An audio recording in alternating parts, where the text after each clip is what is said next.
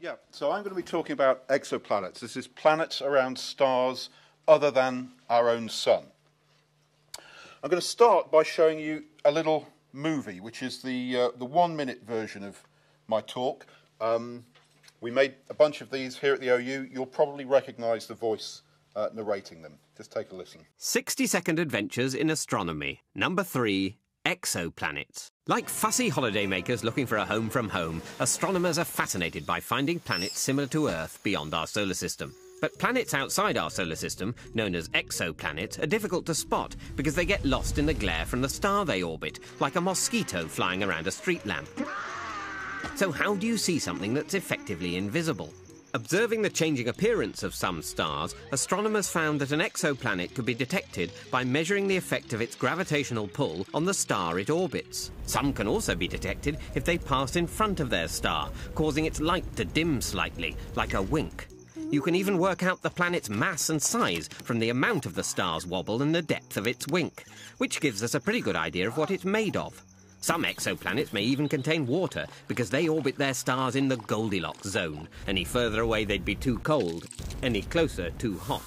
And although hundreds of exoplanets have been discovered, astronomers haven't yet found one that's just like the Earth. Who needs a second home anyway?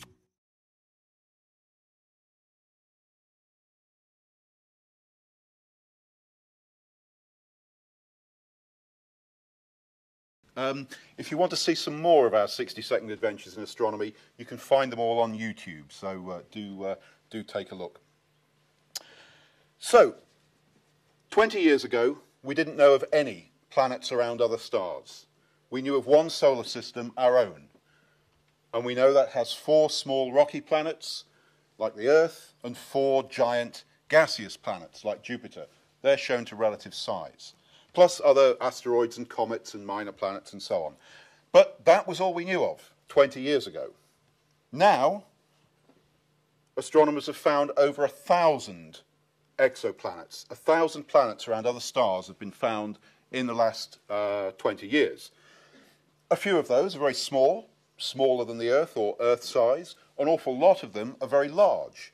Now, that's perhaps not surprising. The big ones are easier to find. It's as simple as that. Also, a lot of these gas giant planets that have been found are very close to their stars. They orbit them very rapidly, what we call hot Jupiters, because they're very close, therefore very hot. Now, we see a lot of hot Jupiters. We don't see many Earth-like planets. That's not to say Earth-like planets are rare. It just means they're rather hard to find. And of course, the goal of all this work, what we'd really like to do, is find another planet like the Earth somewhere out there in space. And this is just a slide that has been put together showing the 10 exoplanets that might be most like the Earth. They're all a little bit larger than the Earth, but we can work out their mass, their size, their temperature, their gravity, even their composition to some extent. But of course, these are just artists' impressions. These aren't the real images of the planet. We can't see the planets directly at all. All we ever see is the star that they orbit around, and that star is just a point of light. And I want you to remember that as I show you the next bits and pieces about how we do this work. We only ever see the star as a point of light, and yet from that we can infer a lot of this other information about the planets themselves. So the project that I've been involved with, along with several others here at the Open University, is called SuperWASP, the Wide-Angle Search for Planets. There's a photograph of it there. You can see it's a robotic mount with 8 camera lenses on it. Here's one of the lenses. You can take a look at that later if you hang around at the end. And all we do with SuperWASP is robotically control this telescope and take pictures of the sky. We take pictures of large areas of the sky again and again and again, all night, every night. And we've been doing that for about 10 years now. So the sort of image we obtain in the top right there contains maybe 100,000 stars. And all we do with those images is measure the brightness of every star on every image. And then we link together those brightness measurements over time so that we can see how the brightness of every star varies from minute to minute, from hour to hour, from night to night, month to month, year to year.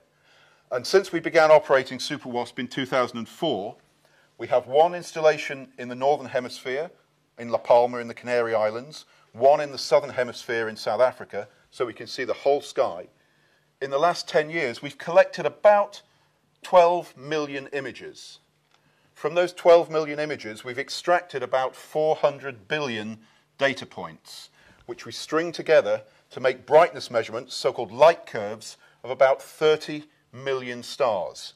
So we've measured how the brightness of 30 million stars varies with time. And that is how we discover exoplanets. Because if we happen to be observing the system such that the planet passes in front of its star from our viewpoint, then the planet will block a tiny fraction of the starlight. A Jupiter-sized planet passing in front of a Sun-sized star would block 1% of the light. So the light will dip by 1%. So all we have to do is look through those 30 million light curves, looking for the ones where the light curve is dipping, winking at us to tell us there's a planet orbiting the star. And so far, with SuperWASP, we've found about 100 transiting exoplanets, about a quarter of the known ones that transit. What can we measure from that? Remember, just a point of light. Well, by seeing how often the dip repeats, we can work out how long it takes the planet to orbit the star, the length of the planet's year. From that, we can work out how far away from the star the planet is, so we can work out the temperature of the planet. From the depth of the dip, we can work out the size of the planet. This particular one, shown in the bottom right there, WASP-4, has a 2.25% dip. Turns out that planet is rather bigger than Jupiter. Also, from the width of the dip, we can work out the angle that we're viewing the orbit. Remember, it's just a point of light, yet from that sort of data we can work out the size of the planet, the angle of the orbit, the time the planet takes to go around the star, the distance of the planet from the star, and the temperature of the planet, just from a point of light.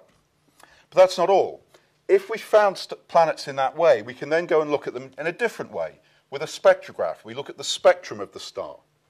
As the planet orbits the star, so the gravity of the planet tugs the star backwards and forwards.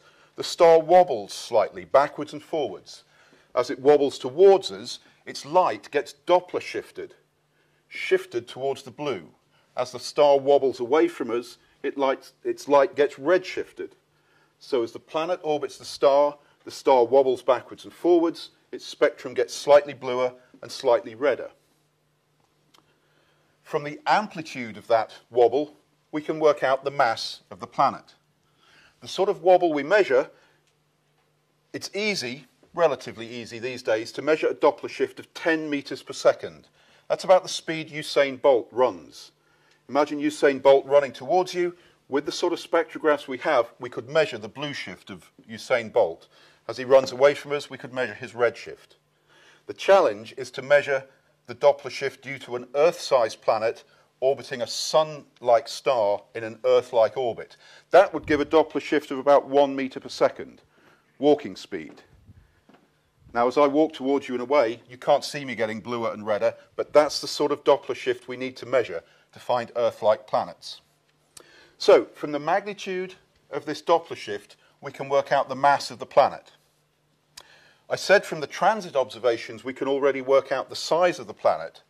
So if we know the mass of the planet and the size of the planet, we can work out the density of the planet, so we can tell whether it's made of rock or gas. Remember, just a point of light that we're seeing, yet we can work out the mass of the planet, the size of the planet, the density of the planet, what it's made of, how long its year lasts, how far away from the star it is, what temperature it is, just from a point of light. But we can do even better than that. As the planet passes in front of the star, some of the star's light reaches us through the planet's atmosphere. So the chemical signature of the planet's atmosphere is imprinted on the spectrum of the star. If we can examine that spectrum very closely and see signatures of chemicals like oxygen, ozone, carbon dioxide, water, methane, that might indicate that there was life on that planet. So I'll just finish up with this picture. This is a random patch of space containing a few 10,000 stars. It now seems pretty certain that most stars in the galaxy have planets orbiting them.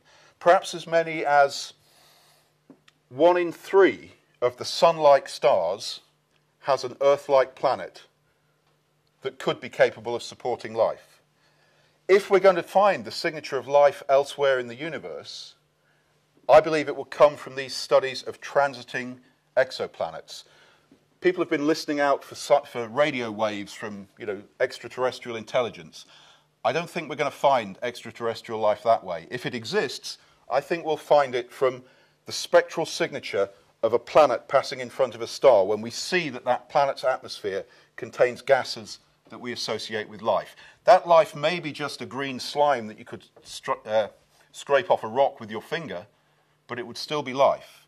And I think if life exists elsewhere in the galaxy, we will find it within the next 20 years by this technique. And that's going to be the sort of time when some of you will be studying astronomy, physics, space science at university. One of you could be the first person to find evidence of life elsewhere in the universe. So I'll finish on that and just say, watch this space. Thank you.